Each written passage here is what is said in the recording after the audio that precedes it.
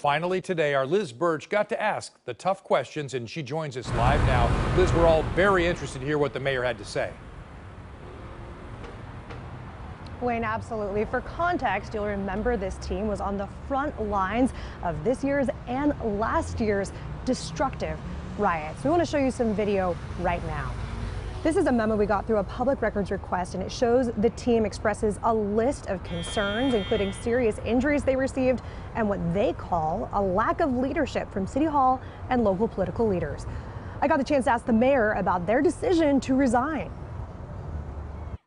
You'd mentioned that you'd heard the concerns from the RR team when they resigned. I'm wondering what your response to those concerns are, and if you're worried about further retention within the Bureau after hearing their concerns.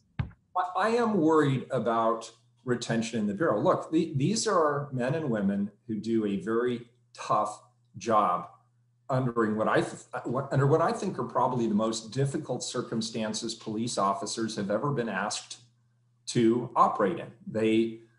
They've been out there night after night after night for 14 months. And what I'm hearing from them is they're tired, they're exhausted, they're stressed, and they don't feel that they have the level of support either from elected officials or from the community to be able to do their jobs effectively.